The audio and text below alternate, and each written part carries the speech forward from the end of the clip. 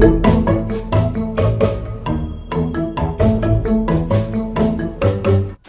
welcome back to Daily Wrap. It's happy time, people. It's time for Yay or Nay. First up, Democrats have gone from declaring war on traditional marriage to declaring war on the words used to describe traditional marriage, like husband and wife, in favor of more gender-neutral words like spouse. Over 24 Democrats, led by California Representative Lois Capps, are pushing to pass the Amend the Code for Marriage Equality Act, which will make the language in federal regulations and laws more gender-neutral, following the legalization of same-sex marriage. But Ms. Capps says this new legislation isn't just for same-sex couples. For example, she also says while it is a federal crime to threaten the president's wife, there's nothing in the law about threatening the president's husband. Gender-neutral laws, yay or nay? Unger, you're from California. Well, she's kind of got a point, although I do have a problem with what the setup there. There was never a Democratic war against marriage. Okay, fair enough, but still, so you're yay? You're going to call your wife a spouse from now on? No, okay. I'll call her my wife, and she'll call me your husband, and I'm fine with that. Okay, very good. Noah? Yeah, I totally agree with Rick Unger. This is the law of the land at this point. You really can't be discriminatory on a federal form. Mm-hmm. So, yes, I think there's no problem with amending the forms to reflect the nature of the law and not exclude anybody, but at the same time, yeah, I don't think that's going to change anybody's from calling. We're probably not going to lose a lot of sleep over this. I'm going to still call my wife, yeah. And she'll hopefully she'll call me all the things that she normally calls. Precisely, right. We can't talk about the guy that. I beat on verbally. I was going to say nay, because so if it's on a form and it's a same-sex marriage, what is wrong with husband and husband or wife and wife? It's why shouldn't it stay that way? That's a great point. Well, no, but she's talking about in the context of a law, not on a form. They're going to change the things in the law so it says spouse, because you're not going to say in the law husband, husband, husband, wife, wife, husband, wife, wife. You know. Why do you think they went with spouse? They should Right. have a partner, maybe, Well, right? no, spouse does sum it up no matter what. I guess. I can see that.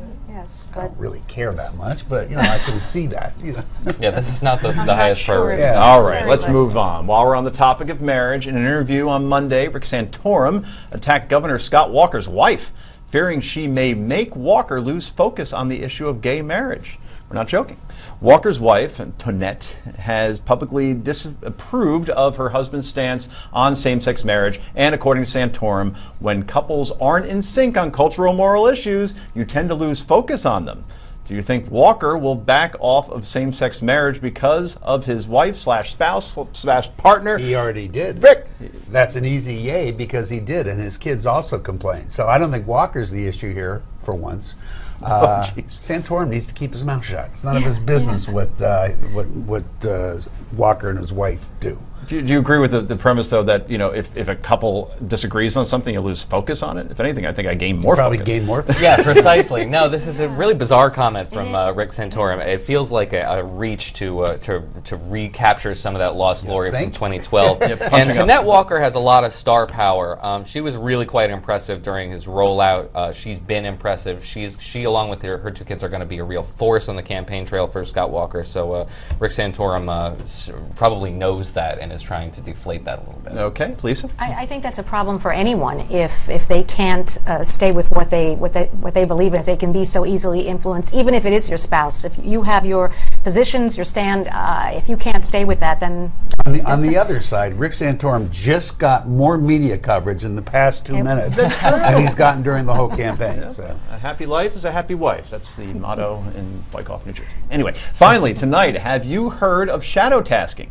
It's when you conduct business at work during your personal time and personal business during work time. And with the line blurring between work and personal hours, shadow tasking is becoming more and more common, especially among millennials. A new survey from Mobile Iron finds that 64% of millennials handle at least one work-related task during personal hours, and 82%, you're following along, handle at least one personal related task during work hours, with 2/3 of millennials feeling guilty in both cases. However, 60% of millennial workers said if their boss prevented them from using a mobile device to take care of personal tasks at work, they would quit. Is it time to bring back the 40-hour work week? Yay or nay, quickly? what was that? Yes, exactly. Noah? Yes, we need the golden watch and the retirement at 60 back. What was the name of the service? Iron Yeah, Fist? right. If they say it, it must be true. So. Exactly. All right. Thank you, panel. We appreciate it. I'm sorry, Steve Mossberg's show. That's next. Stay tuned.